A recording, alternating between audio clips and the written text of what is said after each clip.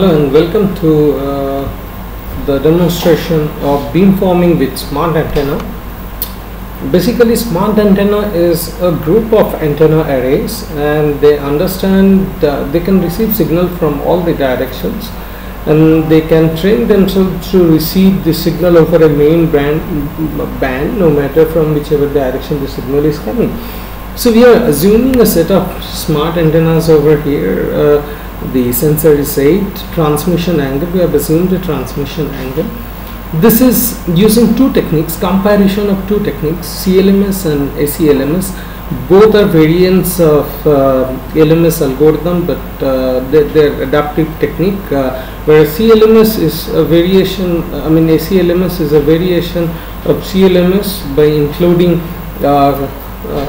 adaptive layer, whereas complex LMS is a feedback based LMS technique. So once we do a smart antenna with CLMS, this is the signal that was transmitted. Obviously, because of many number of users, the receiver receives the signal with a lot of noise, and you can see a lot of variations are there in the received signal. The main lobe is there, but side lobes are quite prominent.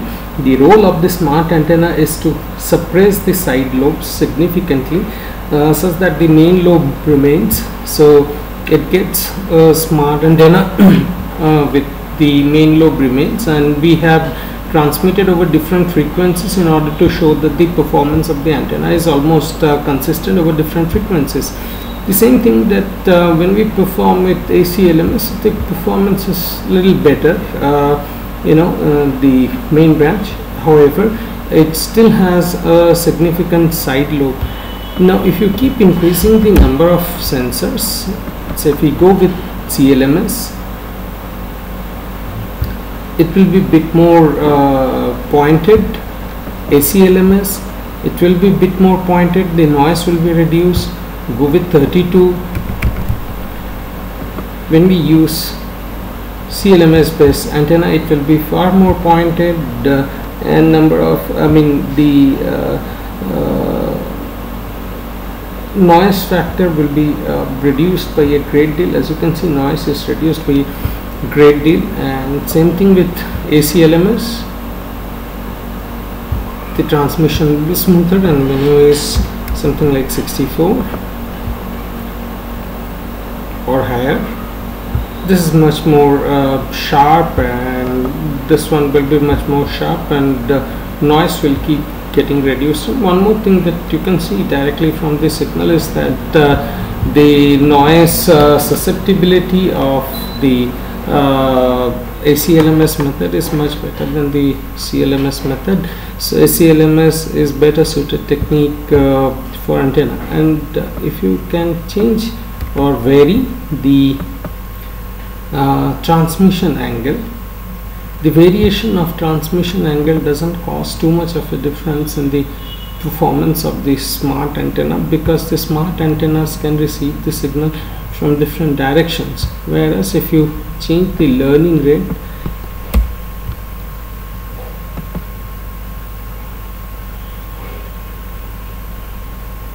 when you change the learning rate, the signal is received with different amplitude. However, still the variations will be bit more minimum. So as your learning rate keeps increasing, the smart antenna keeps performing better, the noise gets reduced to get much sharper peak.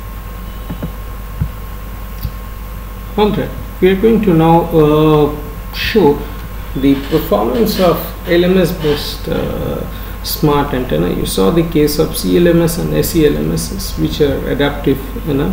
Now if I form a LMS based smart antenna, if this were the spectrum which had got transmitted, and this was the signal that has got transmitted, and if this was the noise signal, what you receive is this one.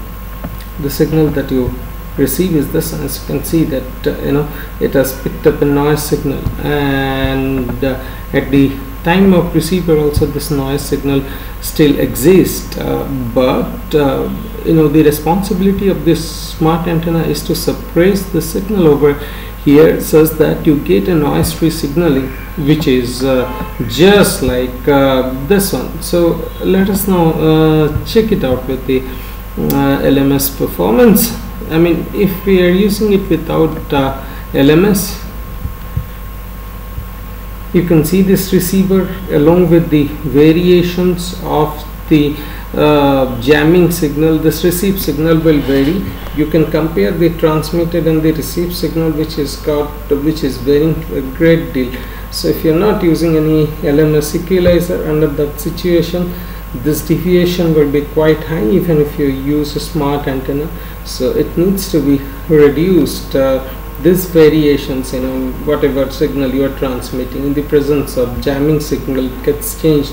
So receiver should be really able to suppress this jamming signal. That's what our objective would be, to use LMS and to train the system in such a way that this jamming signal gets reduced.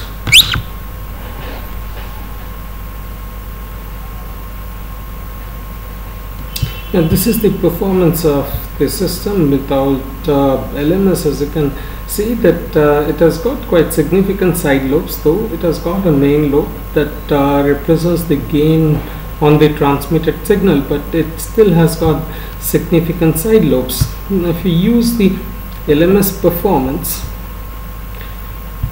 what you would be able to see is that in this case the secondary signal is very minimum. It could be reduced, and it's so low. You can see that it's been able to receive whatever has been transmitted, and in the presence of jamming signal, even though new signal it's got had crept in, it still will be able to receive it, suppressing a very major jamming signal. Even though it becomes higher at certain level, LMS equalization process after training through certain samples will be able to see it increases. However, LMS by estimating what could be the signal reduces it significantly.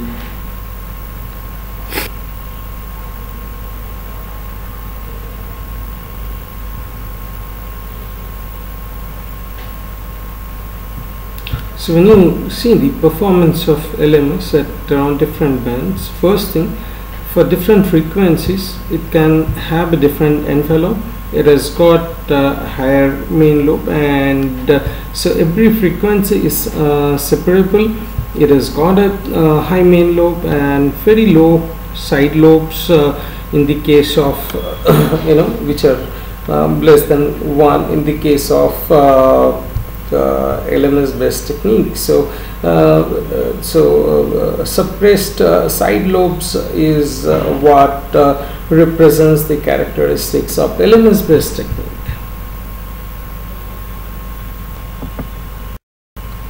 The next type of beamformer that we analyze here is MVDR based beamforming. It's a eigenvalue based technique where the prediction, say in the case of LMS, the prediction is in the time domain. In the case of ACLMS and CLMS, they are also in the time domain. However, they are adaptive filtering where a feedback exists from the sensor to the till the antenna. And in the case of MVDR, it tries to find out the highest eigenvalues in the transmission and tries to adjust the signal accordingly. So if you say MVDR, this is how MVDR's amplitude response is. It has got significantly more than one main lobe. So if we call for a beamformer with kappa and MVDR, we see that this has been suppressed by a single main lobe and significantly low side lobes, and kappa is basically nothing but extra constant which is introduced in the eigenvalues that could be changed. So it makes the eigenvalue method more adaptive through this. So when we use kappa, when we introduce kappa, basically the number of side lobes is reduced to a great deal, and when you actually increase the number of sensors, you can see there is a certain difference between what you expect and what you get. This is specifically because more number of components makes it quite difficult for the eigenvalue analysis. So when your number of components is less, it performs better, but as your number of components antenna array is keep on increased, under that situation eigenvalue gives you misleading values, which makes the beamformer performance quite low. So MVDR is a technique that is quite well suited when you want to use less number of antennas. It can give you a very solid noise free main band when the number of this thing is very low. So we also have one more module that helps us analyze the performance of smart antenna with windowing techniques. This is one of the methods of filtering. So here we do not estimate any main band, rather we try to implement a filter that filters out the extra bands of signal that the antenna array has detected. And we can use a Hamming window with different window parameter, a Kaiser window with different parameter, and a Hanning window. What we get to identify is that the performance of Hamming and Hanning window is a bit better than in comparison to the Kaiser window. By changing the window parameter, say from 0.5 to 1.05, I'll change it. If I use Hamming window and Hanning window, there will be more variations over here, more side lobes, and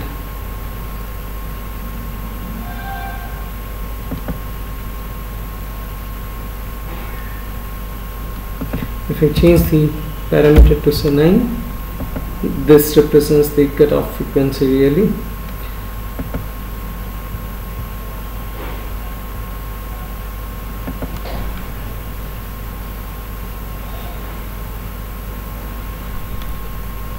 Now, instead of 32 antenna elements, if we use 8 antenna elements, check out the performance of this one. So you see the main lobe is a bit more spread over here, which means that when you have less number of antenna element, it gets difficult for window based technique to produce a sharp main band, sharp main brand, and more so both Hamming and Hanning window fails when the number of antenna array elements are a bit lower. However, Kaiser window performs relatively better under low antenna elements, and if we increase the number of antenna elements,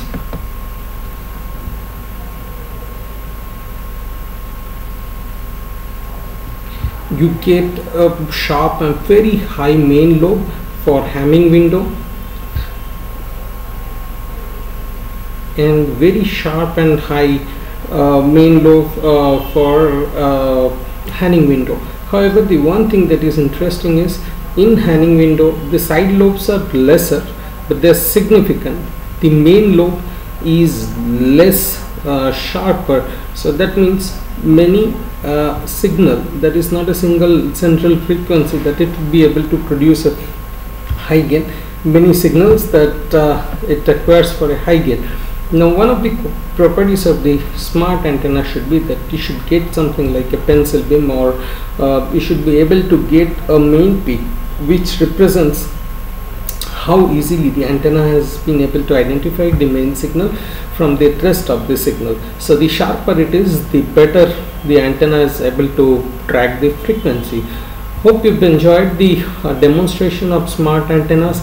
You can use different modules, different number of antenna elements, MVDR based, LMS based, CLMS, ACLMS based antennas to analyze the performance of main lobes and the side lobes that you want with different jamming angles, with different learning parameters, to see which one is suited. Thanks for watching.